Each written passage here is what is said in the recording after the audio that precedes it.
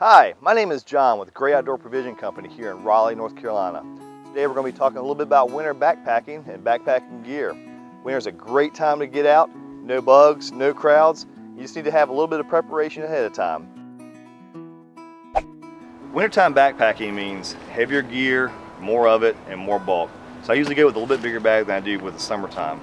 This is a 65-liter bag, lots more carrying capacity, lots more support.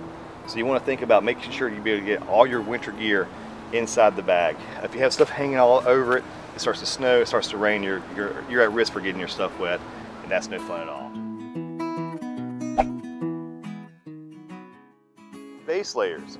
I prefer to use a wool base layer myself. Synthetics are great too. No cotton, no cotton, no cotton. Generally 2 layers is fine, but make sure that you're going to change into some dry stuff and want to sleep in and not what you've worn all day.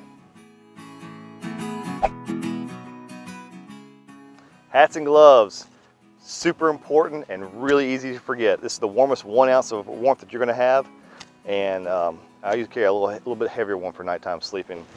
Gloves, I like to have one heavier pair for the day and also a real light pair of liner gloves for more dexterity if I'm trying to work with stoves and that sort of thing. I like to keep cooking gear simple. In the wintertime, I prefer to go with a liquid fuel stove. 1 pot is all you're going to need. Put everything in 1 pot, boil it till it's soft, and get it down your gullet. And then that's all you're going to want to roll with, because if it's freezing, you don't want to have any kind of complex meal preparation.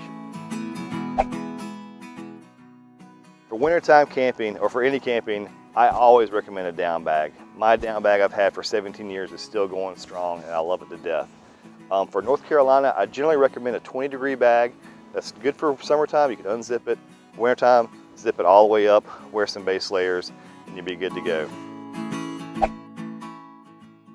The number one thing that's going to help keep you warm in the wintertime, if you're wintertime backpacking, you have to stay hydrated. Your body's just not going to function nearly as well if you're dehydrated. Drink water, drink plenty during the day. I would go at least 3, 4, 5 liters is not too much. So make sure to stay hydrated, super important.